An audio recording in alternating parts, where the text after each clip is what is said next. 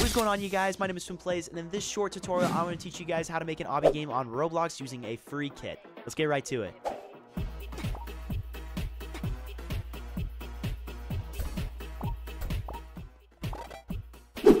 Alright, so you're going to head to roblox.com, and you're actually going to search up TwinPlayz dev. Once you're over here, you're actually just going to head over my profile, and it should just be this obby game kit. So feel free to grab this kit. Once you grab it, you're just going to go on the top right. You're going to click this and hit Edit in Studio. It'll just be all set up for you. So I'm going to explain just a few things quickly for you. Over here, we have the obby folder. So you can have the all stages. You have stage 1, stage 2. And when you want to duplicate them, it's super easy to do. You just got to duplicate the folders. But inside each stage, it includes the all stage buttons. Now, each checkpoint, you have to set up a certain way. So if you want to make more checkpoints, you just duplicate them just like this. Now, you have to make sure that the last one is the winning one, as you can tell inside. So this is going to be 6, and we're going to make it the last number. So you just got to make sure you increase the numbers of the checkpoints. But by that, you're pretty much done. You can tell this is the success, the middle, the winning, everything like that. Super simple to use.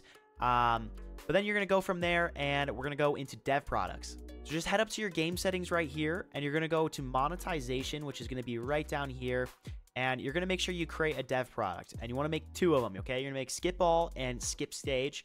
Once you get that, you're going to open 2 things. So in starter GUI, we have the main text button. This is going to be the skip all button. So you go in here, open this local script, and in this spot right here, you're going to change the ID to that one. Then you're going to head into products, and in here, you're going to go to skip obby down here. You're going to go to config.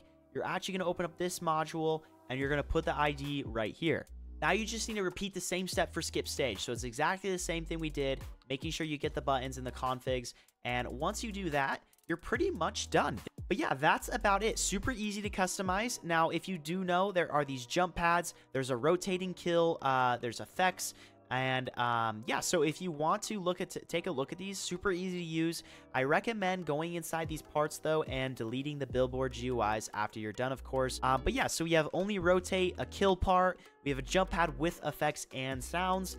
We have an only rotate and kill one. And then we also have a jump pad that's just no effects, no sounds at all.